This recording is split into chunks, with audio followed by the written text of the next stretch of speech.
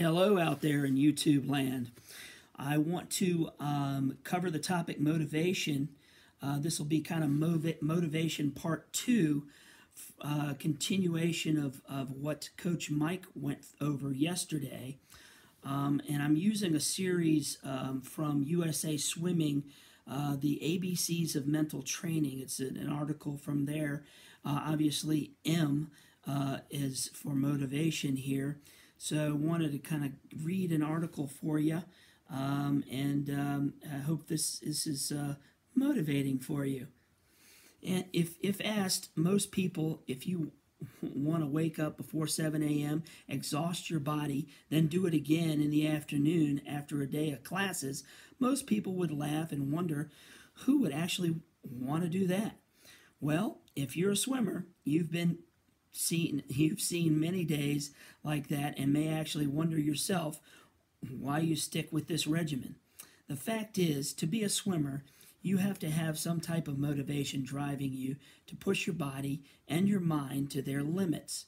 This article focuses on types of motivation that can keep you pursuing your goals and some motivational tricks to keep your intensity up, even when desire might be down. Types of motivation. Not everyone is motivated for the same reasons. Some people swim for a scholarship, others swim for the love of the sport. Some do it because they have friends on the team. Others do it because parents sign them up. Some simply do it just for the exercise. Some of you may do it for all sorts of medals and awards. Your motivation for swimming is actually very important to understand, because when the going gets tough, that is what will keep you going. There are two types of motivation. We're dealing with extrinsic motivation and intrinsic. Extrinsic is external motivation.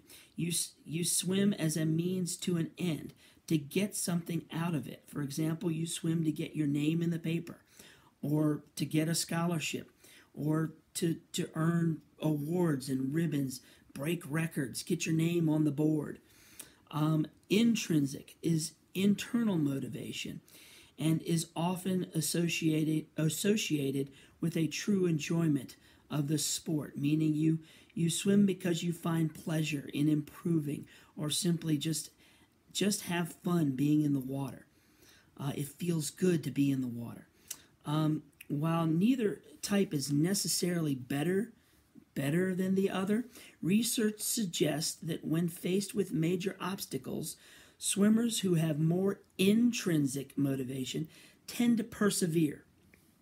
Think of it this way. Let me move my thing up here. Think of it this way. If you are externally motivated, you feel like you have to swim for one reason or another. If you are internally motivated, you feel like you want to swim for whatever reason. These small words, want to versus have to, make a big difference, because if swimming isn't going well, for example, you are working hard but not seeing results in competition, and you feel you have to swim well to get a scholarship or whatever, not only are you going to feel more pressure, but over time it's easier to give up and say to yourself, I'm not good enough. I'm not good enough to get a scholarship, so I might as well just quit. However, if you're intrinsically motivated, and things aren't going well, you might still be upset, but you're less likely to quit, since you're not swimming only for results. You're swimming because you enjoy it. On the flip side, sometimes we need extrinsic motivation to enhance performance. If swimming is only about having fun and enjoying the sport, the sheer exhaustion that two-a-day practices bring isn't always enjoyable. Or maybe just the one practice that's just crazy hard over and over again for a week. So while we might be having fun with teammates, the actual act of swimming early in the morning or some late at night may not be fun. So for some people, what motivates them on these days is extrinsic. You might you might have to work hard at these practices so you can improve and so your coach doesn't kick you out of practice. Anyway, overall, make sure you have a strong intrinsic desire, because this is a necessity for long-term commitment to an activity, to any activity really. Also, make sure you know what extrinsically motivates you and what you can use as incentives for these days. You just really don't want to be in the pool or don't want to be working hard. Enhancing intrinsic motivation. The higher level of competition, the more external motivation becomes a part of your life. It's hard to avoid the drive for medals, for records, for awards, for attention, or if you're really good at endorsements. However, if we focus only on these external forces, it's easy to forget that at the heart of it all, we will swim because we love it. So how do we keep our intrinsic drive stronger than our external motivators?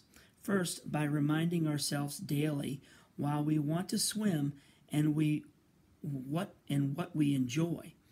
If you keep a swimming journal, perhaps, some people suggest that each day before you go to sleep, write down what you're looking forward to the next day at practice. By doing this, you keep your focus positive and on what you might find enjoyable.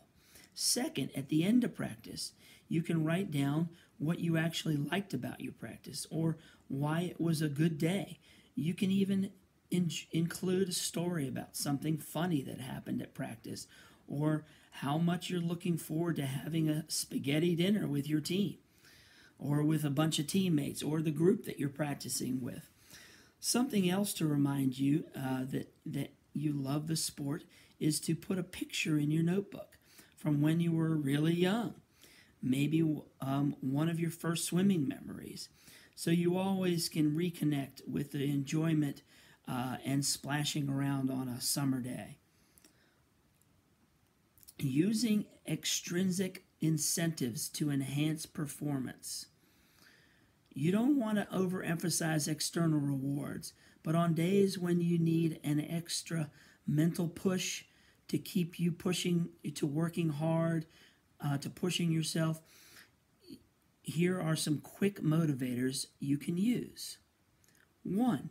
Reward yourself for attaining goals rather than using punishment for falling short or failing. This goes for practice, not just competition.